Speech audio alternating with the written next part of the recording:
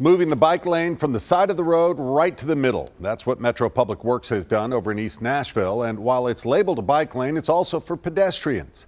News Channel 5's Jesse Knutson reports that the change was made for numerous reasons, mainly safety.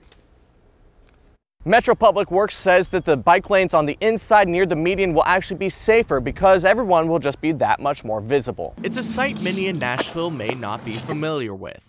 Bicycle lanes on the left side of the road instead of the right. But Metro Public Works made the change on Riverside Drive after seeing the success of the change in other cities and realizing how it improves the roads in Nashville. We talk a lot about the traffic problems in Nashville, and this is a small step, but it takes 100 of these to begin to develop a culture of moving about the city without the use of a car. The change is part of a waterline relocation program where the street had to be modified anyway.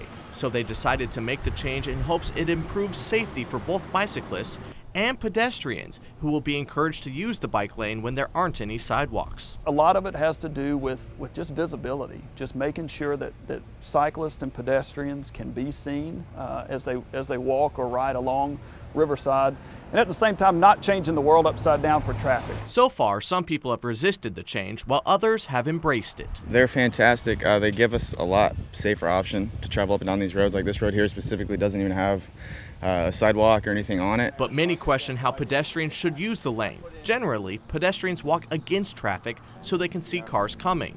But in this situation, Public Works says pedestrians should walk with the traffic. Regardless of how you do it, though, you just want people to be aware of you being on the road.